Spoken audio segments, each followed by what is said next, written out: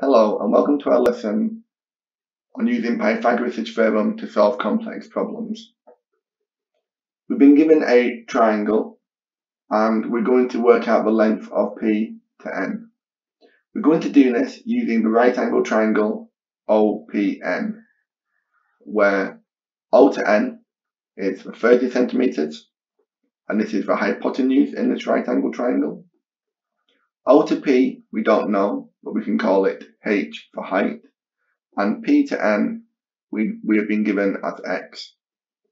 Pythagoras' theorem tells us that the square on the side of a hypotenuse, which is 30 squared, is equal to the area of a square on the side of the X, which is X squared, plus the area of a square on the side of a H, which is H squared. We're trying to work out X squared and we've been given the hypotenuse. To use this right angle triangle, we need to work out the height. However, we can use the height from the other right angle triangle, which is highlighted in blue. So we have a new right angle triangle where O to P is still the height, H.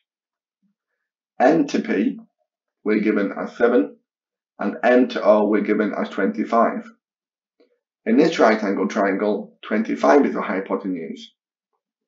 So 25 squared is equal to 7 squared plus the height squared.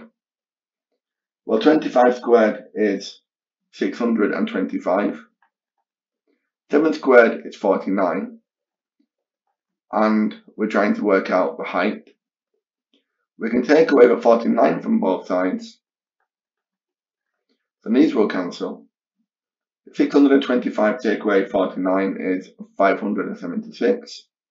And that will equal to the square on the side of H. So H will equal the square root of 576.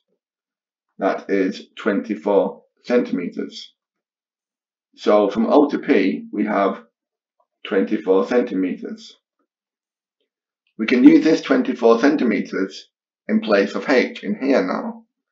So 30 squared is equal to X squared plus the 24 squared.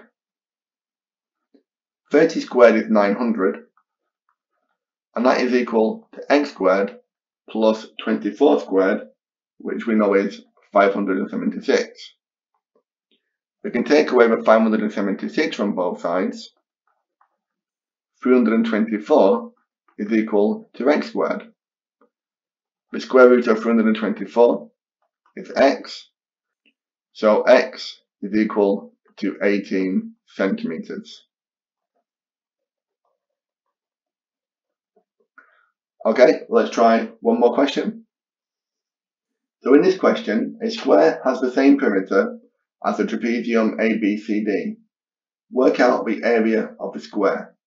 Do you want to try this question yourself by pausing the video and you can resume it when you're ready? So the first thing we have to do is to work out the perimeter of this trapezium. To work out the perimeter we need to know every length. We don't know the length of C to B. However, we can consider it as part of a right angle triangle because we know the length here is the same as the length D to A, which is 4 centimeters. We know the length from here to here, let's call this point P, is the same as D to C, so this is 7, which means P to B must be equal to 3, because 7 and 3 makes 10. So now we have a right angle triangle, where C to P is 4, and P to B is 3. And this is the hypotenuse.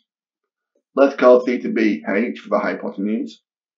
So the hypotenuse squared is equal to the 4 squared plus the 3 squared. The hypotenuse squared is equal to 16 plus 9. The hypotenuse squared is equal to 25. Square root both sides. So the hypotenuse is equal to 5. So now we can work out the perimeter of our trapezium, which is the 4 plus the 7, plus the 5, plus the 10. And that is 26 centimetres. So we know a square has the same perimeter as the trapezium, so the perimeter of a square is equal to 26 centimetres. We can call this length x. The length of the side of a square, x, will be 26 divided by 4, because a square has 4 equal sides, and that is 6.5 centimetres.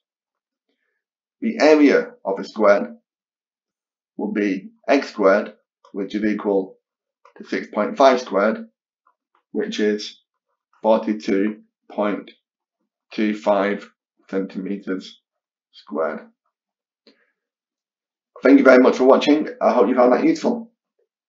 Thanks again and take care.